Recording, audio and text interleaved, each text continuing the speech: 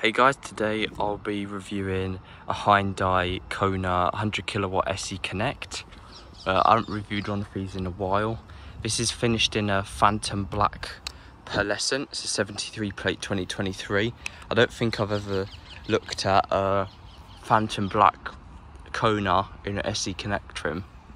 It's quite a rare colour. Normally they're like red, white or blue. So yeah, it's quite nice. Get 17-inch diamond cut wheels, reversing camera standard.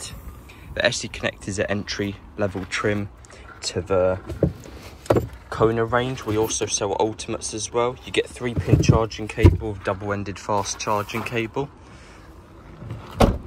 Light headlining. You've got a grey and black cloth interior with grey stitching. And like I said, light headlining. It's quite nice.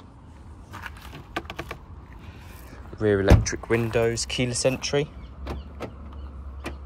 You get two-way driver's electric lumbar as well.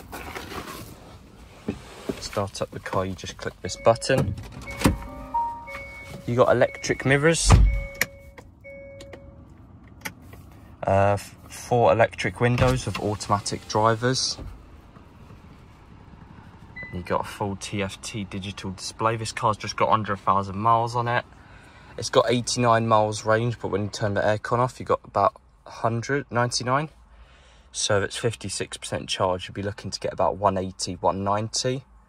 I'm sure that's roughly the advertised range on the small battery. Our Ultimates have the bigger battery, the long range ones. Adaptive cruise control, steering assist.